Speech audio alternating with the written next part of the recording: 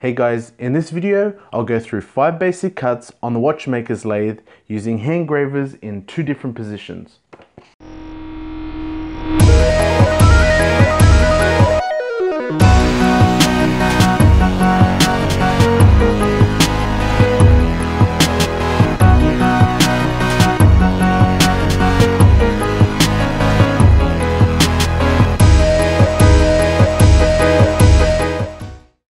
Before I start, I want to talk about graver handles. The primary purpose for a graver handle is to protect the user in case of an accident, so the graver tang won't end up inside of your hand or wrist. So you may opt to choose a wooden handle, or some people like to use a bit of Rodico at the end of the graver, or even a wine bottle cork. I prefer to cut the tangs off the ends and put them in these cheap pin vices. I can easily remove and insert the graver at any time. It also makes it handy so you don't have the handle weight on the graver sharpening tool when you're resharpening your gravers.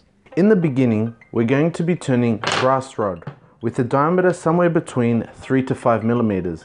This will depend on the collets that you have at hand. We're going to cut the rods into lengths of around 12 millimeters or half an inch. And then we should file the ends flat and deburr the edges. If you don't have a vise, then you should still deburr the edges and then try learning to take facing cuts first, which I'll be demonstrating later in this video.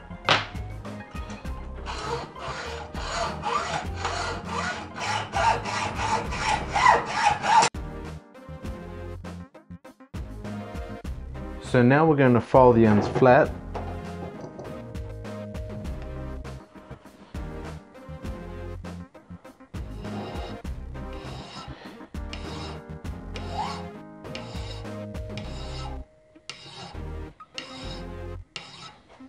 And once you're happy with the end, we just quickly deburr it. Slowly rotate the workpiece in your hand and just lightly with the file go over it at 45 degrees. So here we have it. This just makes it a lot easier to insert into the collet and ensure that you're going to use the correctly sized collet also. So we're going to insert our appropriately sized collet into the lathe, followed by the workpiece. Now, because we're turning down the material to length of 3 millimeters, we want a maximum overhang about 5 to 6 millimeters of the material. So now we tighten the collet. So for this first exercise, I'm going to be turning with the graver in a position called diamond down. We want the T-rest to be at a height. So when I rest the graver on it, the top of the tip will be at exactly the center of the workpiece.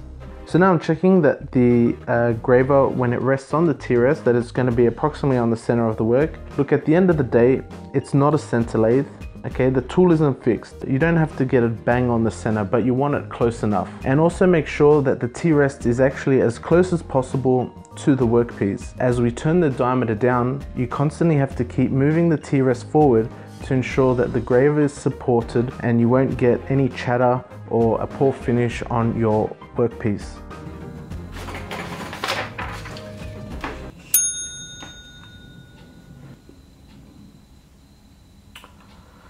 So this is what we're going to cut.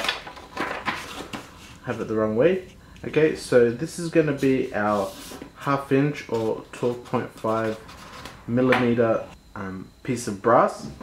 We're going to reduce this end to 1 millimeter. I ran out of room there, sorry, for a length of 3 millimeters. So we're going to turn a perfectly square shoulder, and really what we're aiming for is we're aiming for this to be perfectly square. So what we don't want is we don't want sort of this arrangement where it's undercut, and we definitely don't want a radius on our corners. We want them nice, square and sharp. And then we're going to turn the workpiece over and we're going to cut a taper. So we'll mark this off at 2 millimeters and then make a taper here. Sorry, before we do that, our material will be like this, and we're going to take a facing cut of the material. For our next piece, what we're going to do is, again, we're going to take a facing cut, and then we're going to make this small female center, so when we have a drill, it will be dead on center and we can drill a nice hole later on. But we're not going to be drilling today.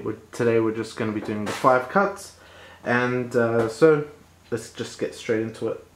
So now we're about to take our first cuts when turning a square shoulder and scribe the 3mm line.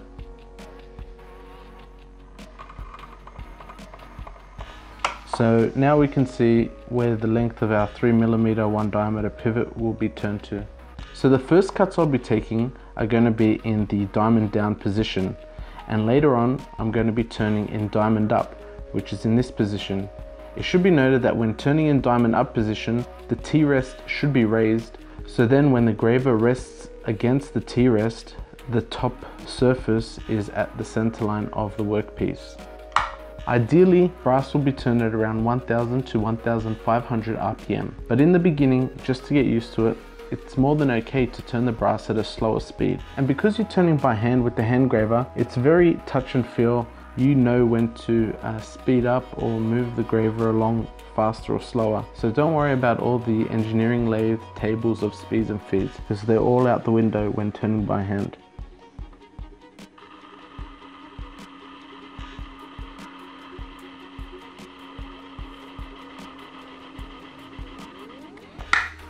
If you're getting a bit of wobble in your cutter, it's best to move the T-rest a little closer and then test it again.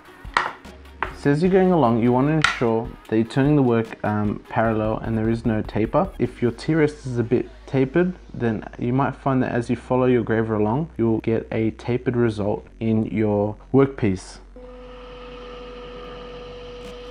So now I'm going to demonstrate turning in a diamond up position.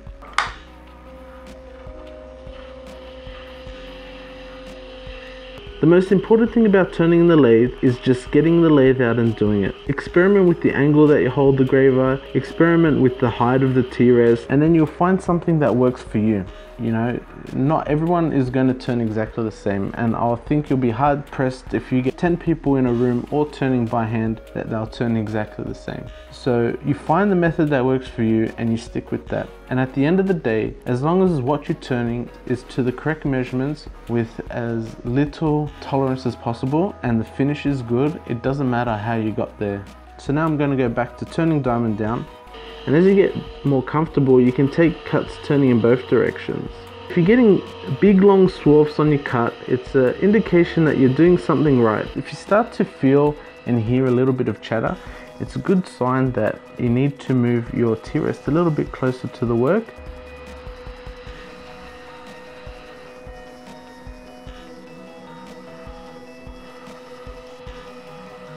The workpiece is at 1.1 millimeters. Now we want to square up this shoulder and then come back and take a couple final passes.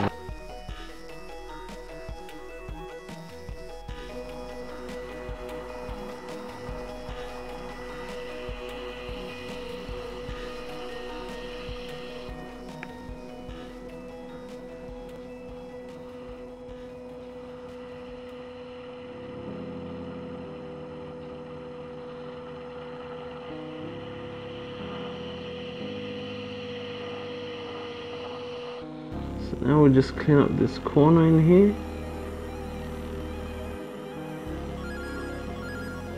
So now that I've cleaned up and squared that shoulder, I've moved the T-rest into position to take the final pass and that 0.1 mil off the diameter of our pivot.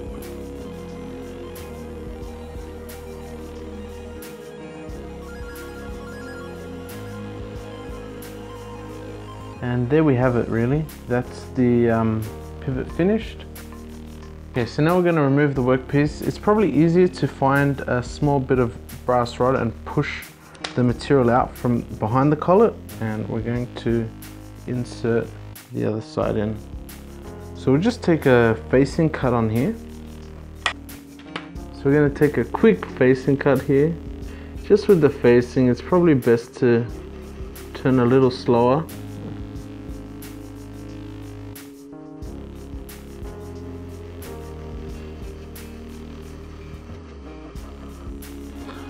Okay. So now I've marked off 2 millimeters, and now we're going to turn this at 45 degrees.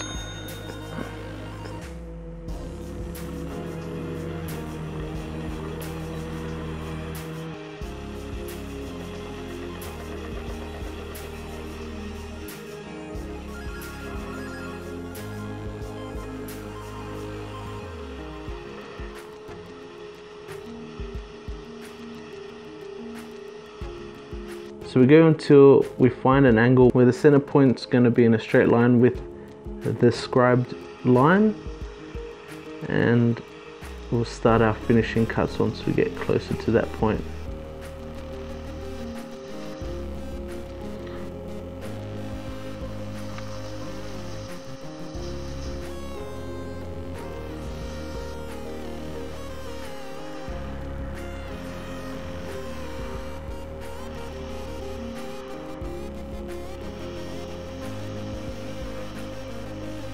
Getting very close to the correct angle.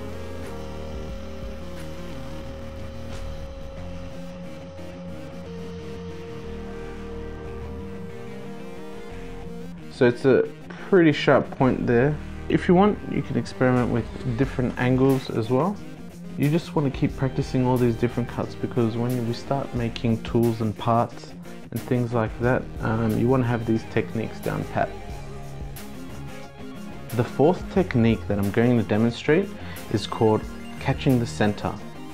This technique is used before you drill any work to ensure that the drill will drill the workpiece straight and won't wander. Out of the 5 techniques that I'm demonstrating, this one is probably the most difficult, and it's very easy to get a male center inside the female center.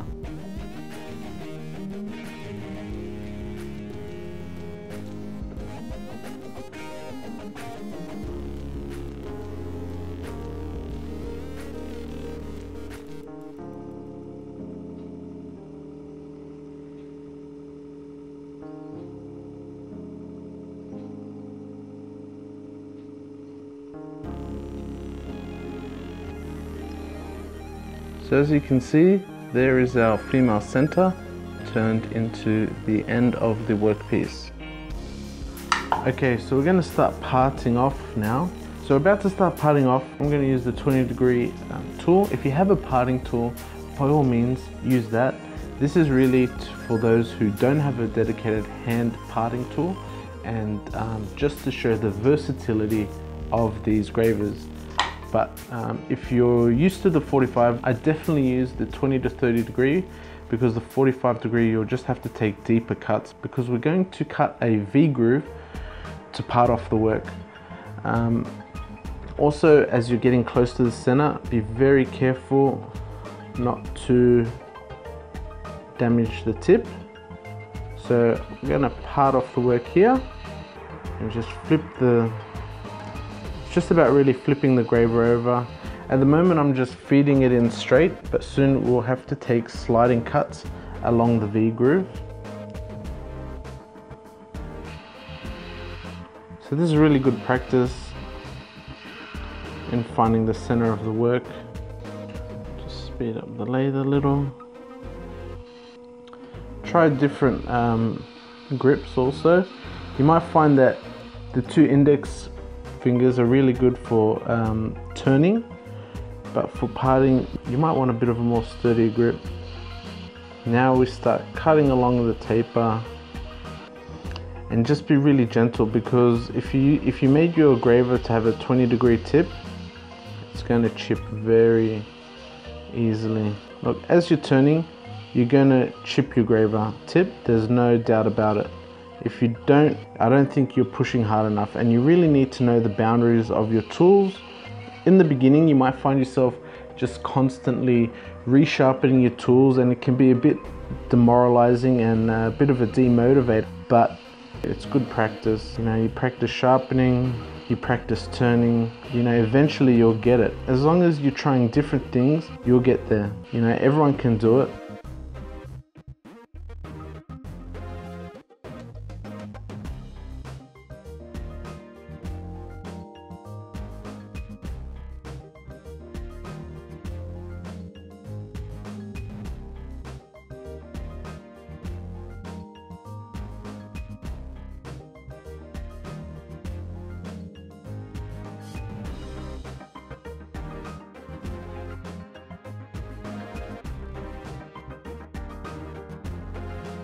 So here's our parted workpiece, and then what you'd do is you'd reverse it, put in a collet, face the work off. Yeah, so that's basically it. I've demonstrated how to take 5 basic cuts in the Watchmaker's lathe. Look, if you want to get some great use out of these lathes, I suggest you practice turning these multiple times out of brass, practice in some steel, either a drill rod or a silver steel. In the next video, I'm going to demonstrate how to make a countersink tool, and I'm going to be demonstrating 2 new techniques, which is filing in the lathe, hardening and tempering. Stay motivated, keep doing what you're doing, you're going to get there. It's just all about practice, you know. You can read all the books in the world about turning, or you can watch this video or other videos a million times, but at the end of the day, the only way that you're going to learn is by practicing. Thanks for watching. If you enjoyed this video, give it a thumbs up. If you want to see more videos like this, hit that subscribe button. And if you have any questions or there's something that you want to say, feel free to leave it in the comment section below.